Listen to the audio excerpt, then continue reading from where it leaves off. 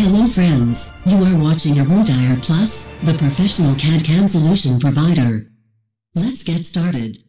Hello viewers, today I'm going to show CFD analysis of a catalytic converter using ANSYS Fluent fault-tolerant meshing. We'll be conducting two different types of analysis through this catalytic converter. This one is actually through a simple catalytic converter. We are not providing any kind of strainers or anything else, or any kind of filters we are not providing in this case.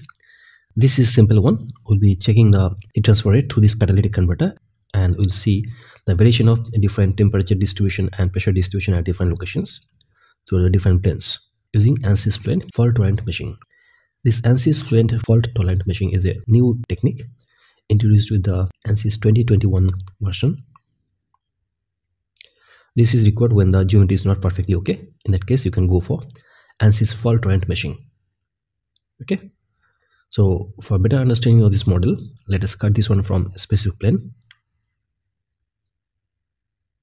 You can see this is the model. We are not providing any kind of strainers.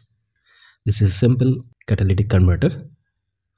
We'll be expecting some kind of temperature loss, and both conduction and convection will be going on inside.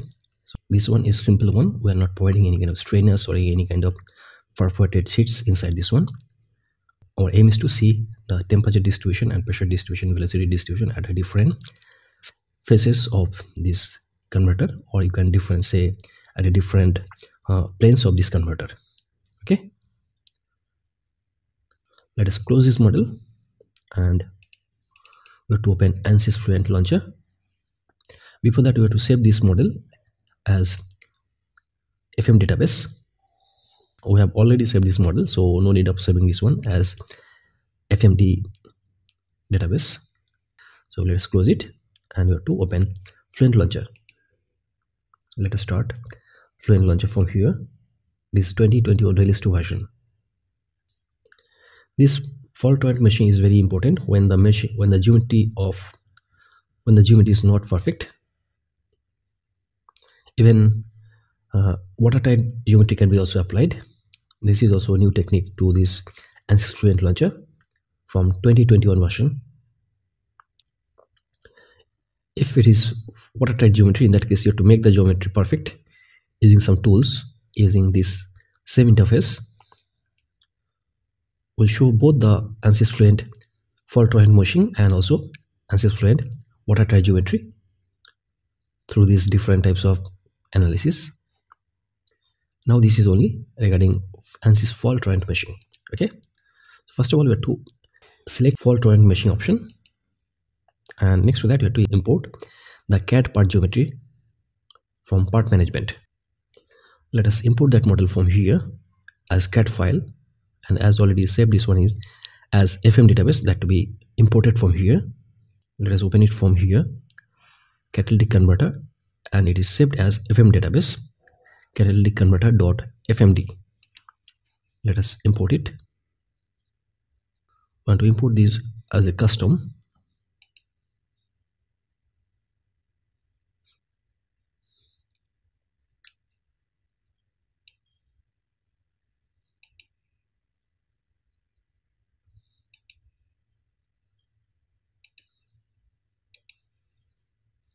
Let us create meshing objects.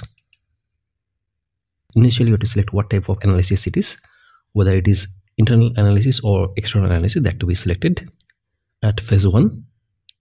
Definitely it is an internal analysis, because we will be following temperature and pressure distribution throughout this catalytic converter, only inside only. And the options we are having, like we have to cap the different openings, and local enforcement is not needed at this moment because we are not putting any kind of filters or any kind of perforated sheets inside. So any kind of local refinement is not needed here. With the default setting, we'll go for describe the geometry and the flow. Next to that, we have to define the different capping zones. That means the entry and exit should be capped or closed. We're having two entries, one is inlet and another is exit. At the inlet, we can provide velocity inlet or mass flow rate, any one of them. Let us provide at the entry velocity inlet, and we can rename this one as velocity inlet as cap 1. Let us provide a cap to that. It is done. Next to that, we have to provide another cap at the exit. That will be definitely pressure end. It will be pressure outlet. Let us select exit end, and the zone type, it will be definitely pressure outlet, and we can define this one as cap 2.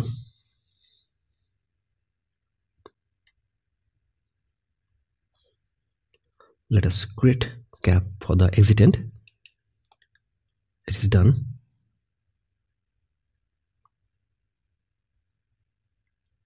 Next to that, we have to identify the regions. That means we have to identify the fluid domains and the solid domains also. At the same time, we have to identify the void. That means fluid is restricted to move from inside to outside. We have to define fluid domain and also void domain, and the solid domain will be created by default.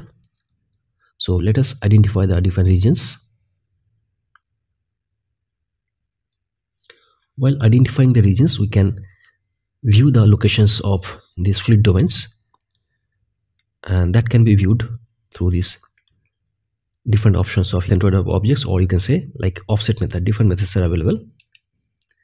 We're going to see that entry of that one, or you can say entry of this one is known as cap. We rename this one as cap 1, but it is showing cap only because it is not properly typed. It is showing as cap. Let us see the entry location. This is showing by a diamond shaped object. This is the entry of hot fluid, and to provide the inner location, we can vary this one. We can change the location of this one by the coordinates of x and y. Let us put this one inside a little bit. You can view this one as inlet.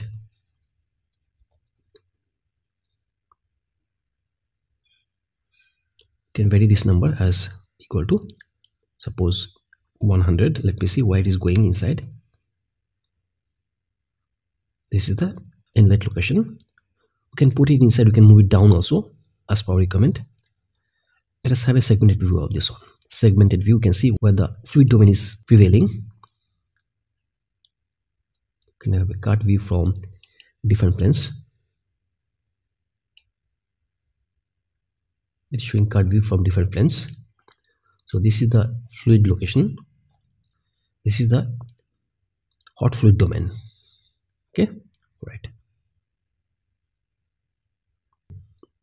Next one, we have to provide void. That means we are restricting our flow movement from inside to outside. Void domain should be provided. That can be provided from any location. It should be outside this geometry. First of all, I have to identify this fluid domain. Let us identify the region. So fluid domain is identified. Next to that, we have to identify void domain. So it is showing this is the void domain. It is at the centroid of this geometry. We can change it anywhere else if you like. It is okay. If you like, you can change this location from this one to some other location also. Let us change it from here to some other location. That means it is not inside this geometry. We can vary this location. Suppose this one will be from x coordinate, it will be 200 millimeter away, and y also we can vary it. This is up to you only.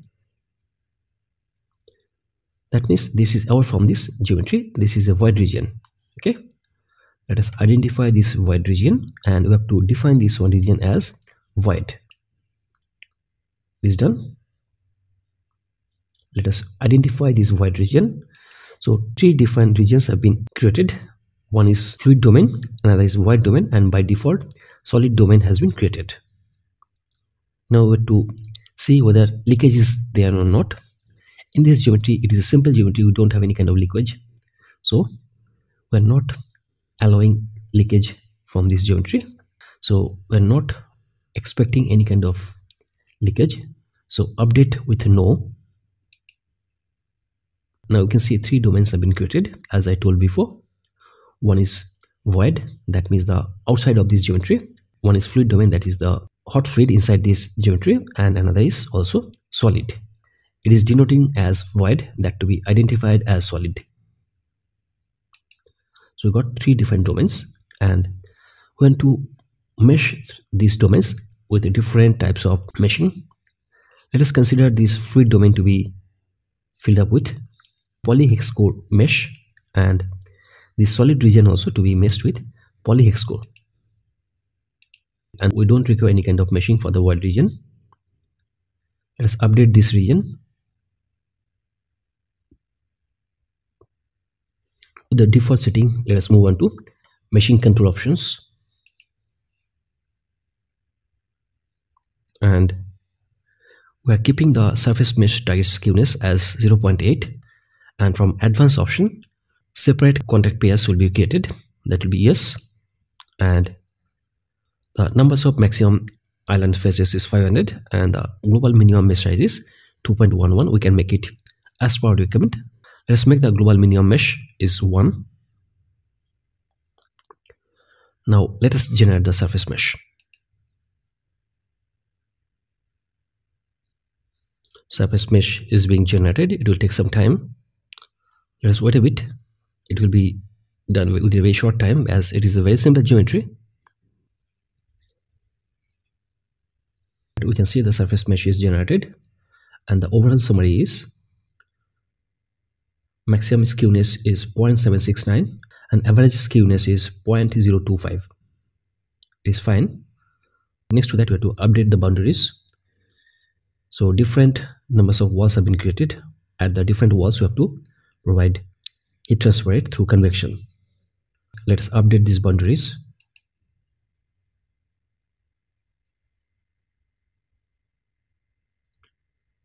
You can see at the complex parts, fine mesh is generated.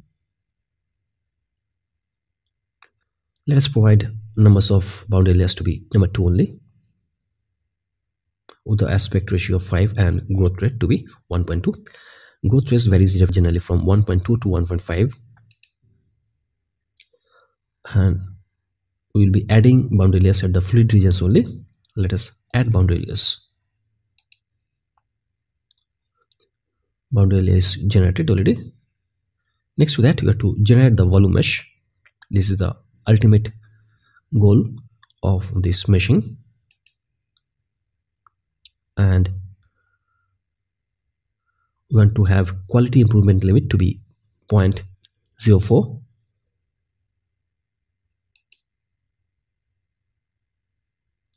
Let us generate the volume mesh.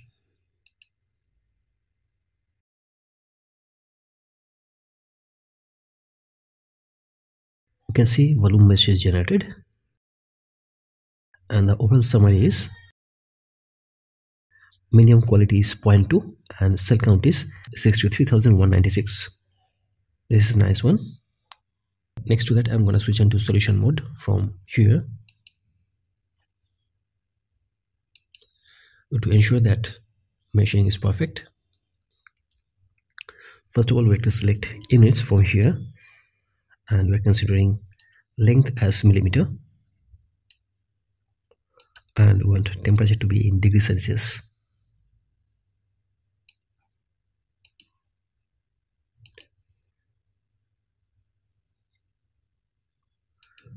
Let us close it. Next to that, we have to define gravity also. It will be in the y direction. Along y, it will be minus 9.81 meter per second square.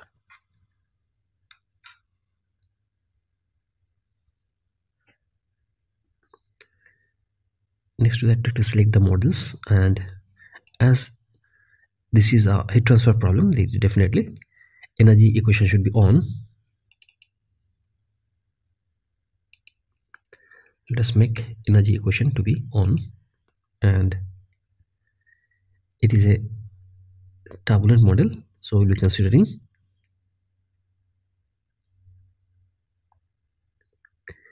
K-epsilon 2 turbulent model.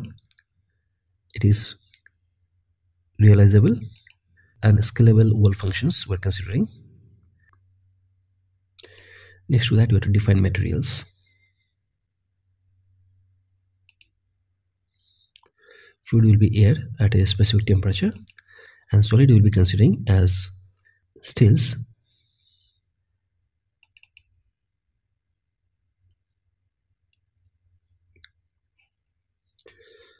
That can be obtained from Fluent database. Material to be made up of steel.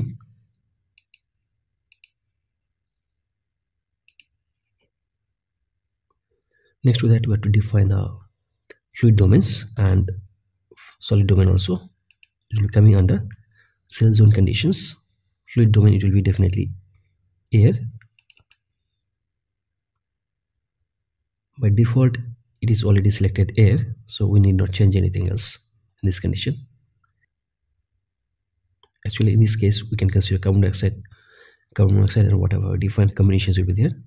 But for simplicity in simulation, we are considering air only.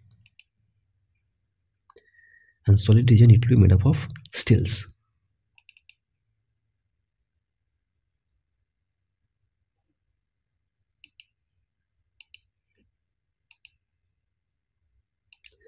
Next to that, we have to apply boundary conditions. This is very important task. And in boundary conditions, we are having inlet, outlet, and walls. Internals we need not consider. We have to consider inlets. It will be mass flow rate or velocity at the inlet opening. Let us consider velocity to be 1 meter per second, and temperature at the inlet should be 800 degrees centigrade.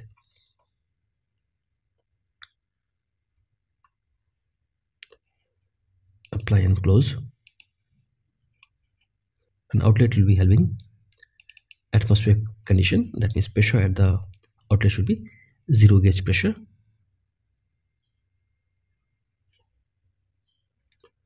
Apply and close.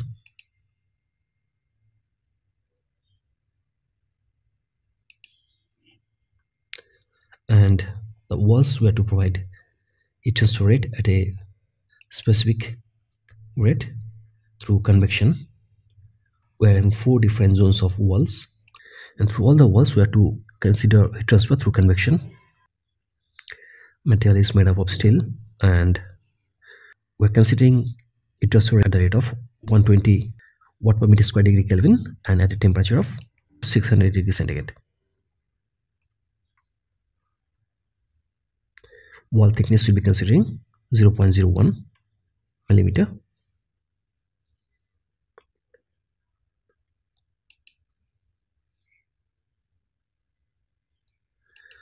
We have to apply the same boundary conditions for all the walls. Let us do it one by one.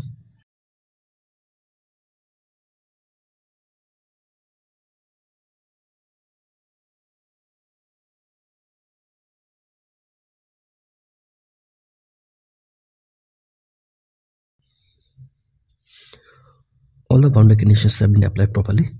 Next to that, we have to initiate the method.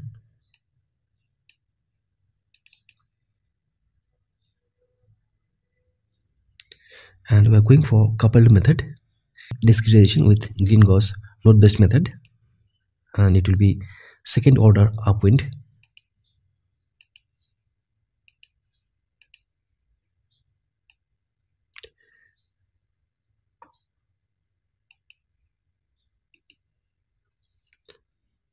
Next to that, we have to initialize. We are going for hybrid initialization with default setting.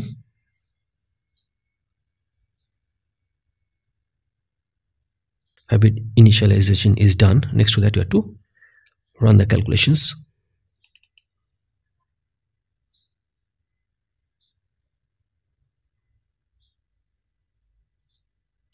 Let us run with 100 numbers of iterations.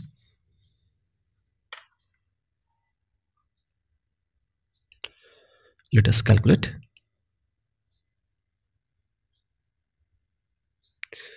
Calculations have already started. You can see the residuals. Residuals are nothing but the difference between actual results and the expected results. We're expecting the residuals to be as low as possible to have more accuracy. Let the iterations move on. Whenever it is finished, we'll analyze the results.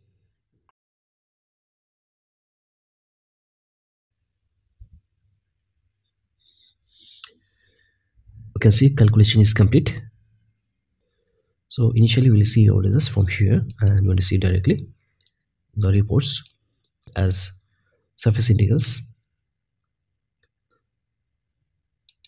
We'll say facet average, and we're going to compute temperature distribution at the exit opening, which is our aim that we checked right now.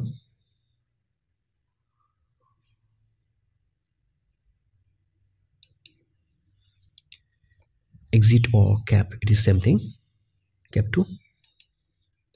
So we'll see temperature at different locations, right? Let us compute it. You see temperature at different locations. At cap 2, that means at the exit location, is 600 degrees centigrade.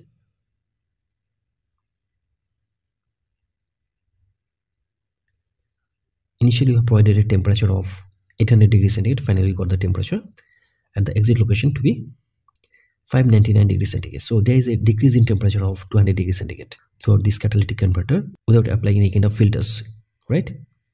In the next analysis, we'll be applying some kind of filters and see the temperature difference at the exit. Okay. Next to that, we're going to see different things like the flow particles through this catalytic converter.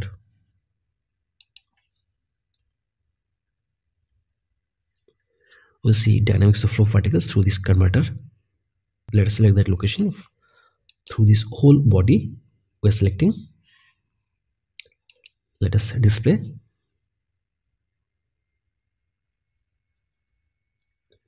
We can see the dynamics of flow particles through animation also. We'll see that later on. Let us see this one from here. These are the flow particles. Let us have a dynamics of that one.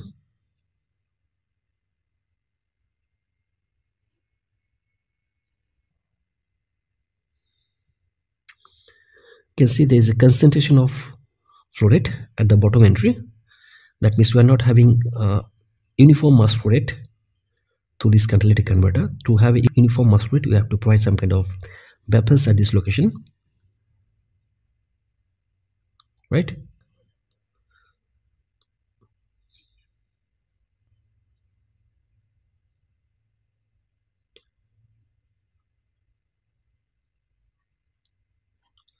Let us stop it, and we'll see, instead of these particle variables, we can see pressure, temperature distribution, etc.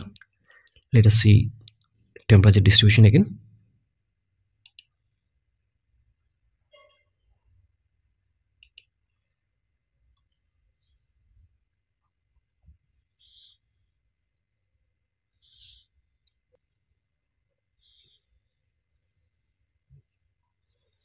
This is temperature distribution. We can see pressure distribution also.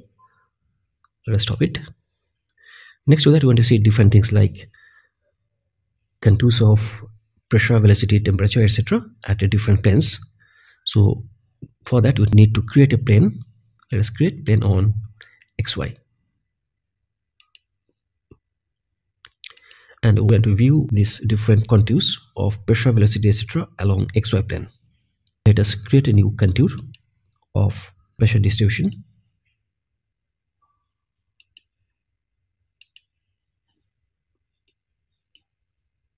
From here, it is clearly visible that pressure at the entry is very, very high, and at the exit, it is low. The value of pressure is also indicated at the bottommost side here itself as contour of static pressure. Let us close it.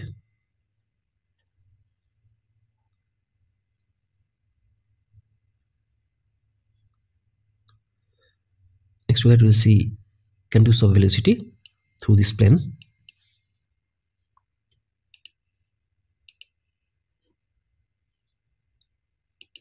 Let us see velocity at the inlet is very high, which is in the range of 1.4 to 1.02 meter per second, and at the exit it is very less.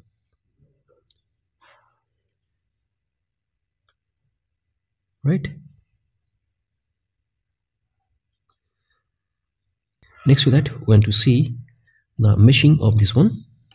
Let us see the meshing with edges and nodes, etc. Let us close it. This is the meshing. We can see polyhex core mesh is generated.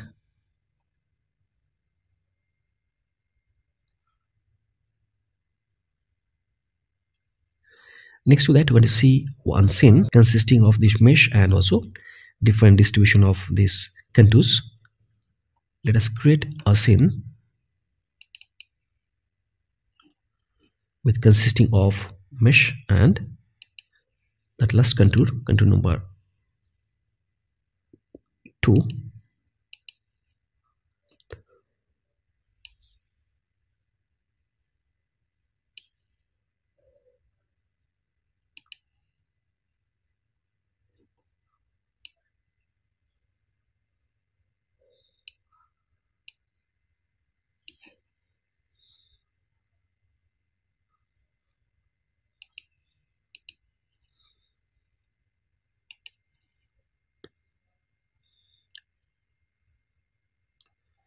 We can see the mesh along with contour 1, that means distribution of pressure through this catalytic converter, right?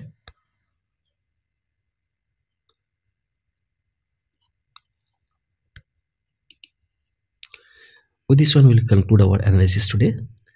This was a very simple analysis. In this analysis, we wanted to show the temperature difference at the exit and inlet of this catalytic converter using ANSYS fault tolerant meshing. And we got that at the exit location, temperature was reduced by 200 degrees centigrade. Initial temperature was 800 degrees centigrade at the entry, and at the exit level, it was 600 degrees centigrade or 599 degrees centigrade. Okay. So thank you so much for watching this video. Thank you again. Bye. If you like this video, please subscribe and share.